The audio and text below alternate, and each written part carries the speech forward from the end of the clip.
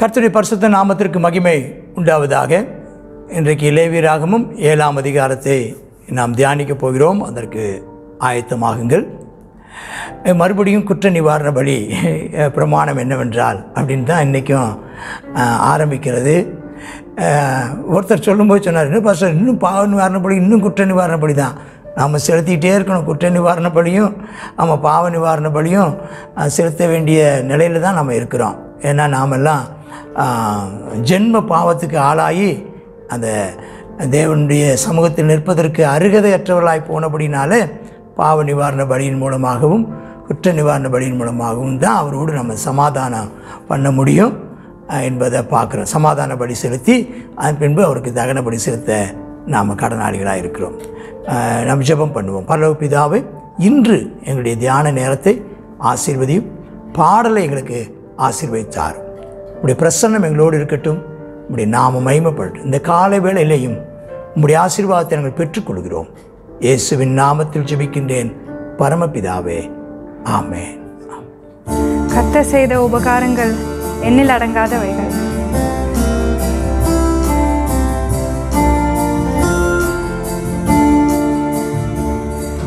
தேவா பிரசன்னம் தாருமே, தேடி உம் பாதம் தொழுகிறோம். தேவா பிரசன்னம் தாருமே, தேடி உம் பாதம் தொழுகிறோம். இயேசுவே உம் திவ்ய நாமத்திலே இன்பமுடன் கூடி வந்தோமே.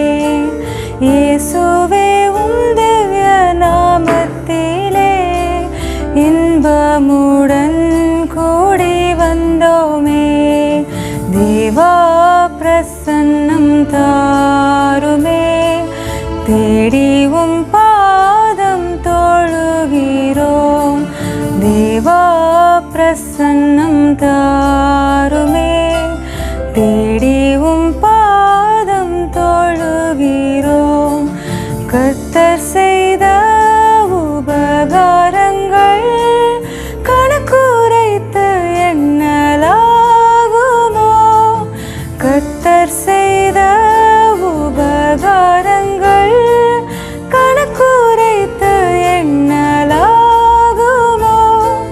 ரட்சிப்பின் பாத்திரம் கையில் ஏந்தி ரட்சகரை தொழுகிறோம்.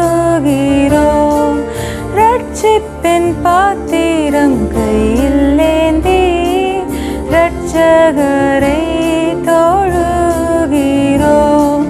தேவா பிரசன்னம் தாருமே, தேடி உம் பாதம் தொழுகிறோம். தேவா பிரசன்னம் தாருமே, தேடி உம் பாதம் தொழுகிறோம். பரிசுத்த நாமத்திற்கு மகிமை உண்டாவதாக. நேற்றைய தினத்தில் 6ஆம் அதிகாரத்தை குறித்து சொல்லும்போது நான் தெளிவாக பாவம் என்றால் என்ன, குற்றம் என்றால் என்ன அப்படிங்கிற விஷயத்தை உங்களுக்கு சொன்னேன். எல்லா குற்றமுமே பாவம்தான். பாவங்கிறது எல்லாத்துக்கும் பொதுவான வார்த்தை. பாவங்கிறதுக்குள்ளே தான் குற்றம் இருக்குது. குற்றம்னா பாவம்தான். ஆனால் எல்லா பாவமும் குற்றம் அல்ல. அது என்ன பாஸ்டர் சொல்கிறீங்கன்னு. அப்போ என்னென்னா, சில இது இந்த ஆட்டிடியூடுன்னு சம்மந்தப்பட்டது இருக்குது பார்த்தீங்களா, மனப்பான்மையோடு சம்மந்தப்பட்ட ஒன்று. அதை உலகம் எதை பாவம்னு கருதுதுன்னா அடுத்தவர்களை பாதிக்கிற விஷயத்தை தான் அதை ஒரு பாவம் அப்படின்னு அவங்க நினைக்கிறாங்க. ஆனால் கர்த்தருடைய பார்வையிலையும் வேதத்தின் பார்வையிலையும் நம்முடைய குணாதிசயங்களில் காணப்படுகிறதான குறைபாடுகளும் பாவம் என்றே வேதம் அதை சொல்லுகிறது.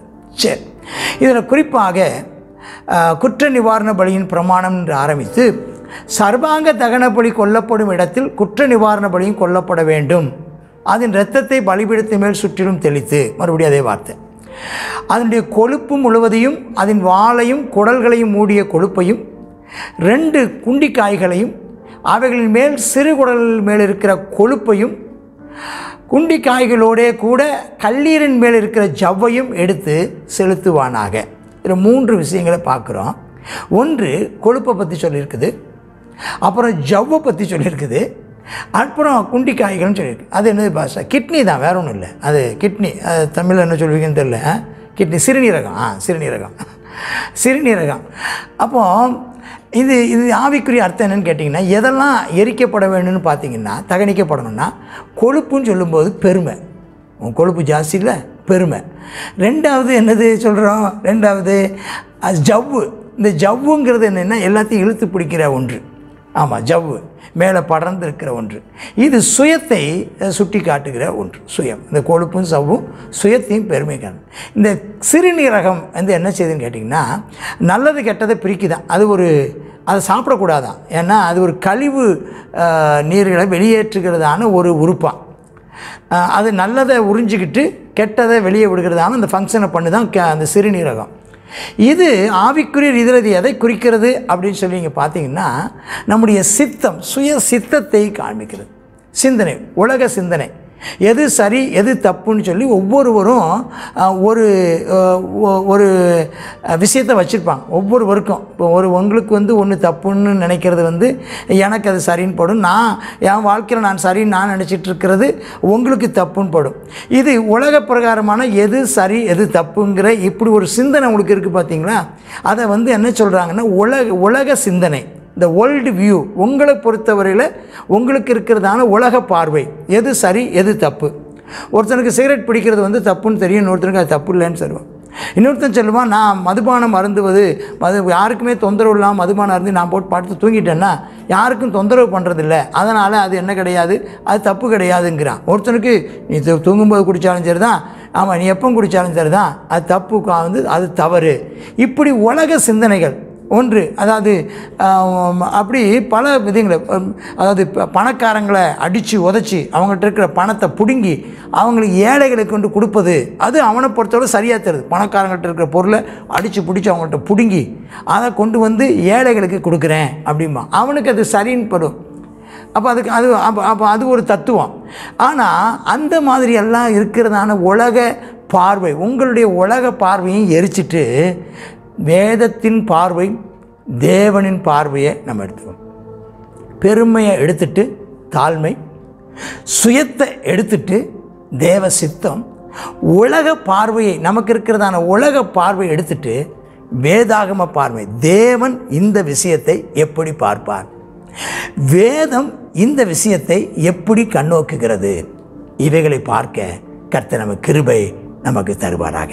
அல்லேலூயா, ஸ்தோத்திரம்.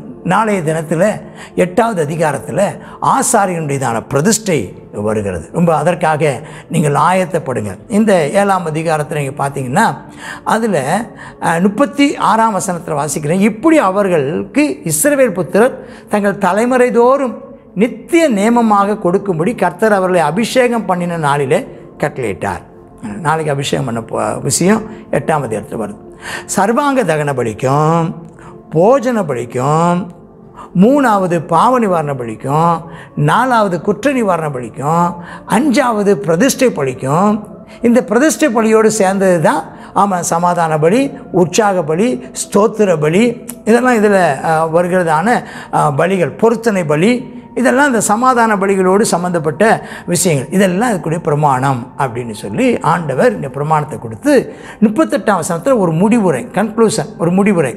கர்த்தருக்கு தங்கள் பலிகளை செலுத்த வேண்டும் என்று கர்த்தர் இஸ்ரவேல் புத்திரருக்கு சீனாய் வனாந்தரத்தில் கற்பிக்கும்போது இவைகளை மோசேக்கு சீனாய் மலையில் கட்டளையிட்டார். இதெல்லாம் இது வரைக்கும், அதாவது 1ஆம் அதிகாரத்திலேருந்து 7:38 வரைக்கும் கர்த்தர் மோசேக்கு கட்டளையிடுகிற விஷயங்கள். அதை தான் நம்ம பார்க்குறோம். நம்ம தொடர்ந்து எதிர்பார்ப்போடு ஜெபத்தோடு காத்திருப்போம். கர்த்தர் நம்மை ஆசீர்வதிப்பாராக. ஆமென். கர்த்தருடைய பரிசுத்த நாமம் மகிமைப்படுவதாக. இந்த நாளில் நம்ம 7வது அதிகாரத்தை பார்த்தோம். 7வது அதிகாரத்தில் அந்த பலிகளை தான் மறுபடியும் சொல்லப்பட்டிருக்குது. அதுலேருந்து நம்ம என்ன தெரிஞ்சுக்கிறோன்னா, இன்னைக்கு பாஸ்டர் சொன்ன மாதிரி வேதாகமும் என்ன சொல்லுது, அதனுடைய பார்வையில் நம்ம பார்க்கணும். உலகம் என்ன சொல்லுது அல்லது அறிவியல் என்ன சொல்லுது அப்படின்ற விஷயம் அல்ல. ஒவ்வொருத்தருக்கும் நிறைய அறிவு ஜாஸ்தியாக இருக்குது. வித்தியாசமான மெத்தடில் நாமளே நிறைய வித்தியாசமாக பார்க்குறோம். ஒவ்வொரு நாளும் ஒவ்வொரு காரியத்தை குறித்து வித்தியாசமாக ஒரு டாக்டர் ஒன்று சொல்கிறாருன்னா இன்னொரு டாக்டர் வித்தியாசமாக சொல்கிறாரு. ஒருத்தர் இதை சாப்பிட்லன்னா அடுத்தர் இதை சாப்பிடக்கூடாதுங்கிறாரு. அப்படி நம்ம இப்படி இல்லாமல் தேவன் என்ன சொல்கிறாரு, வேதாகமம் என்ன சொல்லுது, தேவன் கொடுத்ததானே வேதாகமம் என்ன சொல்லுதுன்னு சொல்லி அதை நம்ம ஃபாலோ பண்ணுவோம். இப்போ நம்ம ஜெபிப்போமா? நம்ம இந்த சூழ்நிலைக்காக இந்த நாளில் விசேஷமாக நம்ம ஜெபிக்கலாம். கிருபை இரக்கம் தான் எங்கள் நல்ல பிதாவே, சர்வ வல்லமையுள்ள தேவனே, இந்த நாளிலும் நாங்கள் உம்முடைய சித்தத்தை மாத்திரம் செய்ய நீர் கத்தாவி என்ன எங்களுக்குன்னு இந்த உலகத்தில் கத்தாவி சட்டத்திட்டங்களை வச்சுருக்கிறீங்களோ, உங்களுடைய பிரமாணங்களை எங்களுக்கு நீங்கள் கற்றுக் கொடுத்துருக்கீங்கப்பா. உங்களுடைய பிரமாணங்களின்படி நடக்க எங்களுக்கு நீர் கிருபை தர வேண்டும் என்று சொல்லி ஜெபிக்கிறோம். விசேஷமாக இந்த சூழ்நிலைக்காக ஜெபிக்கிறோமப்பா. அந்த கொரோனா வைரஸ் கத்தாவி இன்னும் கத்தாவி பரவாதபடிக்கு தேவனே அப்பா இம்மட்டும் வா மிஞ்சி வராதே என்று சொல்லி கடலின் அலைக்கு கட்டளையிட்ட கர்த்தர் அப்பா, நீர் ஒரு ஆமேனப்பா ஒரு எல்லையை நீர் கட்டளையிட வேண்டும் என்று சொல்லி ஜெபிக்கிறோம் தகப்பனே. அப்பா எத்தனை விஷயத்தில் கத்தாவி அப்பா ஸ்தோத்திரம், நீங்கள் அப்பா அற்புதங்களை செய்த தேவன், இந்த விஷயத்தை நீர் அற்புதத்தை செய்வீராகப்பா.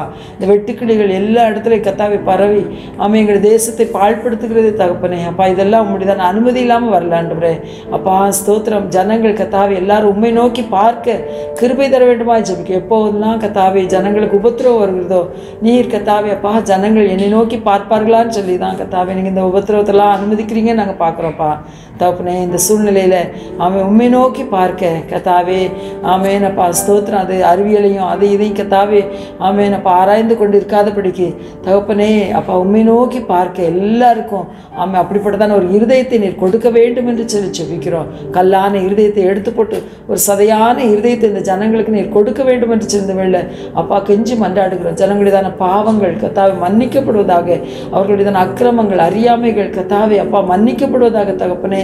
அப்பா ஸ்தோத்திரம் துணிகரமாய் செய்து வருகிறதான அந்த துரோகங்கள் மன்னிக்கப்படுவதாக ராஜா. ஆமேன் அப்பா ஸ்தோத்திரம் ஸ்தோத்திரம். மனம் போல வாழ்கிறதான வாழ்க்கை கத்தாவே அப்பா அதற்கு ஒரு ஆமேன் அப்பா நீர் எல்லையை கட்டளையிட்டிருக்கிறீர் ஆண்டவரே. இதை ஜனங்கள் உணரட்டும் ஆண்டவரே. அப்பா நீர் அனுக்கிரகம் செய்ய வேண்டும் என்று சொல்லி ஜெபிக்கிறோம். இரக்கம் பாராட்டுங்க. ஜனங்களுடையதான பாவங்களை மன்னித்து அப்பா நீர் அவர்களுக்காக சிந்தப்பட்ட அப்பா அந்த ரத்தம் தேவனே அப்பா அவர்களுக்கு போதுமானது என்கிறதான உணர்வை நீர் அவர்களுக்கு கட்டளையிட வேண்டும் என்று ஜெபிக்கிறோம். கத்தாவை மலாகாத காரியம் ஒன்றுமில்லை. ஆமேன் அப்பா இந்த ஜனங்கள் எல்லாரையும் நீ ரட்சித்து கத்தாவே அப்பா நித்திய ராஜ்யத்துக்கு நீ சொந்தமாக்க வேண்டும் என்று சொல்லி ஜெபிக்கிறோம். எங்களை பயன்படுத்துங்க தகப்பனே. அப்பா நாங்கள் ஒவ்வொரு நாளும் கத்தாவே இந்த தின தியானம் ஜனங்களை கத்தாவே அப்பா உயிர் மீட்சிக்குள்ளார வழி நடத்தட்டும் கத்தாவே. அநேகரை கத்தாவே அப்பா ஸ்தோத்திரம் ஆவிக்குரிய ஜீவியத்தில் வளர்த்தெடுக்கட்டும் ஆண்டவரே. பயனுள்ளதாக்கித்தாரும் ஆசீர்வதியும். உம்முடைய பிள்ளைகளை நீ இரத்த கோட்டைகளை வைத்துக் கொள்வீராக. உன்னதமானவரின் மறைவில் இருக்கிறவன் சர்வவல்லவருடைய நிழலில் தங்குவான் என்று சொல்லப்பட்டபடி நீர் கத்தாவே பிள்ளைகளை வேலையெடுத்து பாதுகாத்துக் கொள்ளுங்க. உம்முடைய ஆளுகைக்கும் உம்முடைய பாதுகாப்புக்கும் உம்முடைய பிள்ளைகளை ஒப்புக் கொடுக்கிறோம். பொறுப்படுத்திக்கொள்ள வழி நடத்தும் ஆசீர்வதியும். இயேசுவின் நாமத்தில் ஜெபிக்கிறோம். ஜெபம் கேளும் ஜீவனுள்ள எங்கள் நல்ல பிதாவே. ஆமென். கர்த்தர் உங்களை ஆசீர்வதிப்பாராக.